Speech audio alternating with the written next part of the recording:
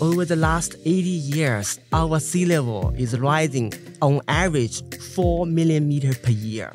So that's considerable. A lot of oceanfront property will be inundated. The data won't lie. I'm Dr. Lamont Repollet, the president of Kean, New Jersey's Urban Research University. This is Urban Impact, a podcast where we examine the complex issues facing urban communities through meaningful conversations with scholars, community leaders, and others who are driving change. Recorded and produced on our campus in Union, New Jersey, this is Urban Impact. Here are your hosts, Michael Salvatore and Barbara George Johnson. Welcome back to Urban Impact. Today's episode is part 2 of a great conversation we had with climate geologist Jun Cheng. And if you missed the first part, I encourage you to go back and start with that episode as it lays the groundwork for what you're about to hear. With that, let's pick up our conversation on the effects of climate change on one of our prized possessions here in New Jersey, our beaches.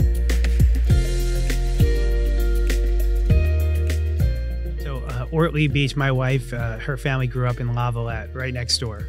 And a quick story, about 5 years ago after they did beach replenishment there, as you described, what happens to your jetties? They disappear, right? They get covered, and then you have these crazy currents. So I surfing in February, I walk down the beach, there's snow on the beach, I walk into the ocean with my board, there's a pickup truck right at the bed there because the trucks drive on the beach down there in the winter. I paddle in the water. I'm surfing. There I catch a few waves. 20, 30 minutes later, I'm cold. I get out. I see the pickup truck. I go walk up to the beach, to the boardwalk. The boardwalk's not there.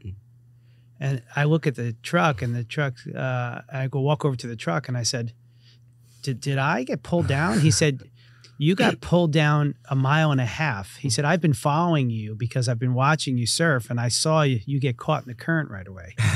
So I said, oh, great. With that, he got in his truck and drove away and left me 1.5 miles down the road. But my point of that is I felt the effects of that. Surfers who use the water, but not only surfers, those who visit us in the summer feel the impact of that too, where you have these dangerous rip currents where beaches are being closed because of that. So it certainly is a challenge. And I look forward to the outcome and the results of your study, because when I'm really thinking now, though, I think I need to bring you surfing with me. I've never had somebody in the water who understands the crest of the wave better than you, and I think you would really enjoy and appreciate it. Can I add one more thing? Yeah. Some surfers always complain a cliff, we call the scarp, that's forming by the storm. It's because this thing is very difficult for them to climb up to the beach. So this is actually, we observed a lot of this after the passage of Hurricane Ophelia. It's very extensive scarp was forming along the beach and also along the dune. And especially the one along the dune is very difficult for natural system to recover. So this is something I also closely work with experts in our department who has expertise on remote sensing and the drone, try to map it. Because without the manual method, like a GPS, we may not be able to capture the 3D. So the modern technology, modern science really require us to work together and try to get the whole area quickly. So remote sensing and the drone is a very good tool. Actually, our department is equipped with this. There's an innovative project around this topic in the Maldives, right, where they have a floating city. And they did that because they realize they can't necessarily preserve their coastline, and they want to have this industry there. Do we anticipate any of that happening here in the United States? The idea of a floating city, is that even possible? Yeah, actually, I went to a conference last week called NJFM, and this is a flooding conference. Actually, there's some company really thinking about it. This is not a dream. Maybe in our lifetime we can have one, but this involves a lot of like engineering, a lot of politics, and so it's not it's beyond the scope of me to discuss this. But we can imagine this is maybe it's a good solution. Well, I mean, you mentioned the technology, and the technology, even in terms of drones being used to get into particular areas, which are we really can't always visit to identify the impact. Let's talk about a city near and dear to my heart. I worked there for more than 20 years. It is the city of Long Branch, which you are doing a study in, and I am really curious about. So Long Branch, for the past 2 decades that I was there, we're always planning something magnanimous on the ocean front, whether it be this floating pier, this idea of this ferry coming to there, but it never seemed to progress. I'm curious about what you're studying there and what the impact will have on that coastal community. Yeah, the Long Branch Beach is actually a collaborative research I got with Montclair State University. And they have a site over there at Long Branch Beach. The Long Branch Beach has very extensive dunes, right? The dune is actually, what they do is, the dune, when we have a sea breeze, right? The sea breeze picked up usually in the afternoon, and the sea breeze can blow over the beach. And the beach sand can actually get trapped by the dune grass, right? Because the dune has grass, and then when the sea breeze picked up, the sand can get trapped and make the dune get taller and taller. But at nighttime, we may have land breeze. The wind is blowing from the land to ocean. Because we have grass, the sand just stuck there, won't be able to come back to the beach. That's why dune is always accumulating. The sand is growing and growing. And this is one of the things Long Branch is trying to protect their shore. It artificially build a lot of dunes and also plant the veggies and let the dune grow. So I'm working with using drones, monitor how the dune interact with the beach as well as the portion that's under the ocean. My contribution is actually on the ocean part. So what I do is thanks to our department, I got a canoe. Although it sounds a little risky to paddle the canoe in the ocean. Luckily, I have a student who is a very good surfer, is very skilled at paddling the canoe. And I mount my equipment. One is a GPS RDK, another one piece is a echo sounder to try to mapping the near shore seafloor. We didn't go crazy, go to the very deep ocean. We just in the very near the coast and try to in the water, try to map what's the ocean floor. Why that matter, huh? Because our ocean floor is not linear. If you're a surfer, you won't miss it. We have big waves breaking in some area. What we call is a bar. It's actually there's a bar over there. Sandbar, yeah, yes, sure. Yeah, there's a sandbar over there. Sandbar is very, very dynamic. It changes all the times because the wave breaking release a lot of energy. And what I'm doing is try to document, try to mapping how this bar moving onshore and offshore. And actually this bar at one point can attach to the beach, and the beach can all of a sudden grow wider, and this beach sand can picked up by the wind, and this wind can be dumped on the dune and help the dune to grow. So my piece is try to forming like a dune, beach, and nearshore system. So this is a very interesting project. I'm involved. I'm so lucky to have Kean Ocean students working with me, and yeah, that's pretty much all I have. I'm picturing you in a canoe right now in the ocean. So the ocean's been really active. The fall is a very inactive time for the ocean. So yeah. I'm just curious because the waves have been pretty awesome for the past 2 months on and off. You're in a canoe in the ocean. Is this a day where we're getting this swell that's coming in, or is this a very calm day that you're in the ocean? We purposely pick a relatively calm day. We never get a perfect, perfectly calm day. No, always some wave in the ocean. Actually, in the morning time, it's better than the afternoon time. I remember that day was a Thursday. I have class, so Friday I have class. So I have to Wednesday. I remember. So I have to finish my class, and by the time I get there, the wave already picked up. But we don't want to miss the opportunity. So we launched the boat, And luckily, we get all the data we want. So I'm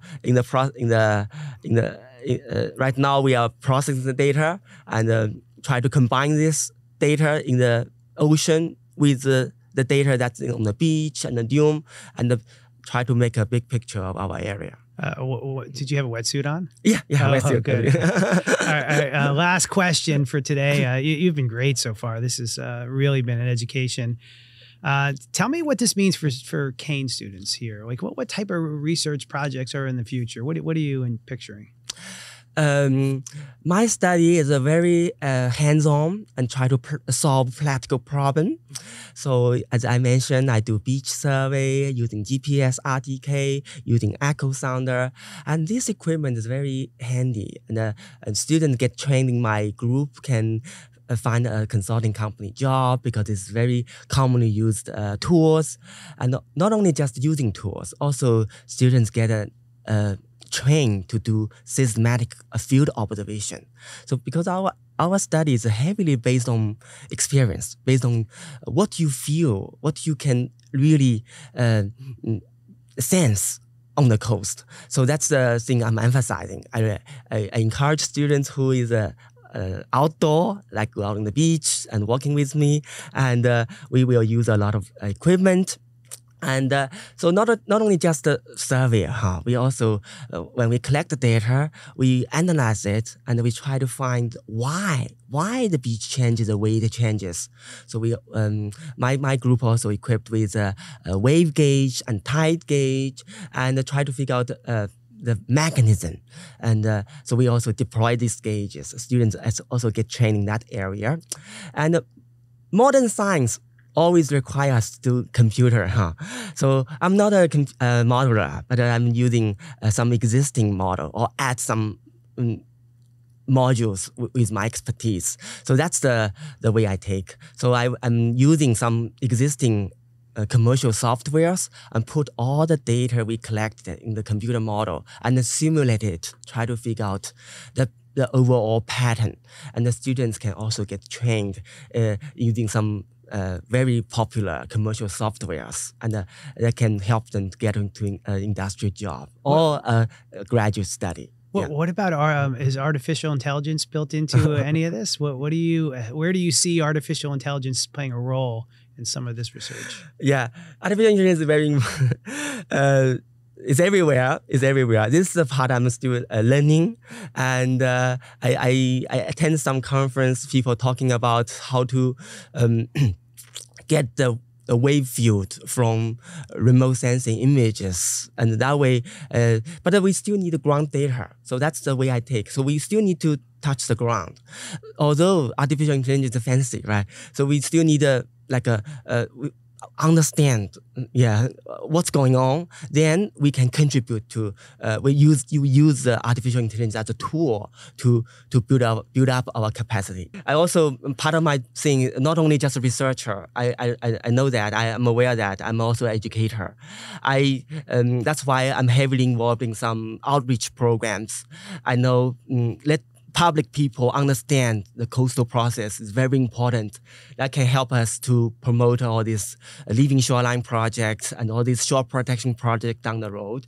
And as we mentioned, for the beach nourishment, when people say, oh, a lot of the beach all of a sudden get lost, and just 1 month after nourishment, what's the point of doing that? And we actually have a good reason for doing this, and there's some science, engineering background, and some knowledge to get to the people, to let people understand. Another thing, the sea level rise. Some people just don't get the climate change. So we have data. So along our coast, New Jersey have a long history. For example, our tidal gauge at Sandy Hook goes back to like 80 years ago.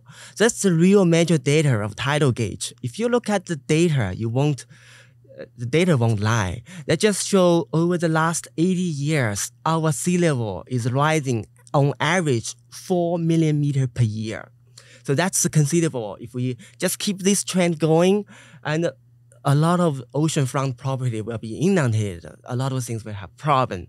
So that's so I have a big mission. I do have great passion for what I'm studying. As I mentioned, at the beginning, the beach is a very fun place, right? It's also a very important place, not only just for human beings, also a lot of marine creatures, a lot of species in our, birds actually nesting on our beach, migrating birds. Nesting is very important. Our New Jersey beach is a very important, like a midway for migrating birds to resting here. So how to protect them? Our beaches are shrinking day by day because the sea level rise never stop. And so how to get a better solution for not only just for human, also for the entire ecosystem. Thank you for listening to Urban Impact, a podcast produced by Kean, New Jersey's Urban Research University. Subscribe, rate, and review wherever you get podcasts. For more information, visit kean.edu/urban-impact.